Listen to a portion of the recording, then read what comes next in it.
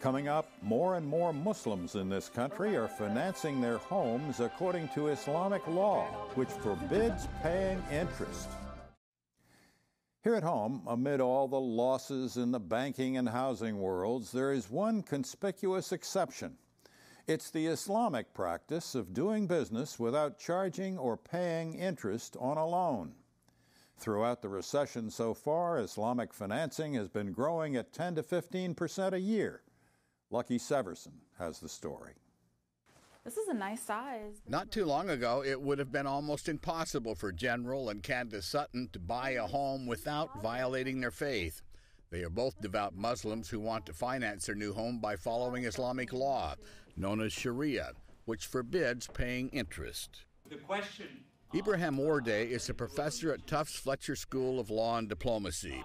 He teaches a class that's increasingly popular on Islamic banking and finance, and says it was the Prophet Muhammad, himself a merchant, who condemned the practice of charging or paying interest, called riba in Arabic.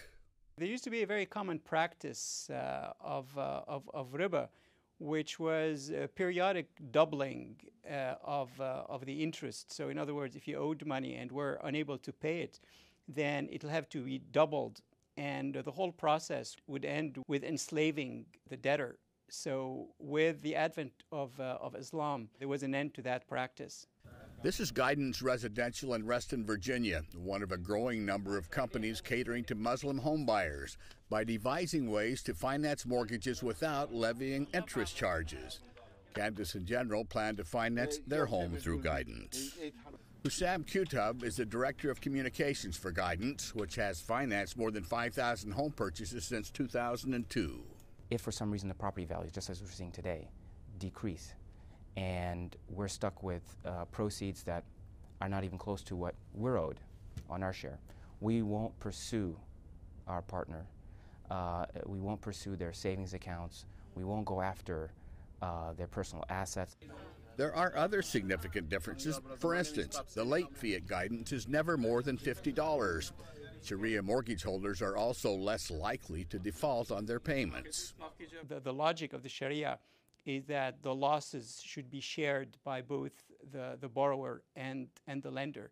But it is definitely a sin to be able to repay and yet not to repay it. What are you guys doing? When Zulika Hussein and her husband and 4 kids were relocated to Northern Virginia, she was aware of Sharia financing, but her husband's company required that the family use conventional financing. Zulika decided to refinance the house the Sharia way so she could perform the 5th pillar of Islam, the pilgrimage to Mecca, with a clear conscience. It's recommended that you are free of debt before you make that pilgrimage. That's why a majority of the Muslims prefer not to get into that particular situation. Sharia financing and investments are still only a tiny portion of the financial market, but growing. For Religion and Ethics Newsweekly, I'm Lucky Severson in Ashburn, Virginia.